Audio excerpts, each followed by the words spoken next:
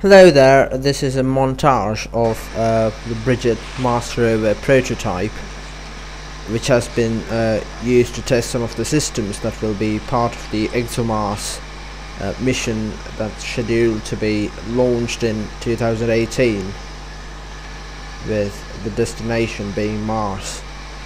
So as you can see, it's quite slow and is 6-wheeled, and each of these wheels is independently driven by individual servo motors, which are apparently connected to wheels by means of a 1:1800 ratio gearbox, which means that the motors can generate lots of torque and the wheels can still run slowly.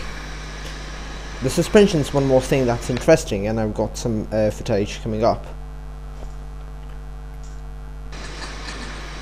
This is the front wheel, which is not linked to any other wheels insofar the sideways aspect is concerned. The two front wheels are however linked by a single bar, which is which would be parallel to an axle if it were present, and the whole thing is passive. There's no hydraulics involved.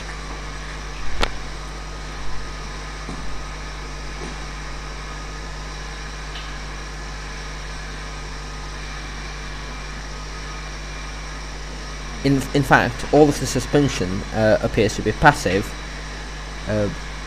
You've got no fancy devices. The bar that connects wheels and is parallel to axles just pivots to keep the rover level, while the wheels can move up and down to cope with uneven and angular terrain. There you go.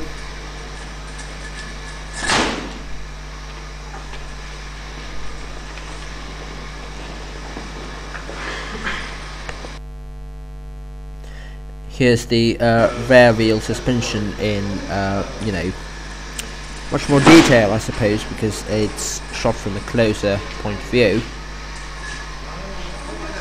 You can actually see the rover being kept level while the connecting bar changes its position relative to the ground to accommodate uneven terrain.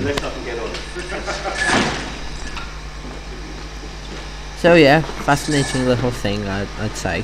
That's all from me.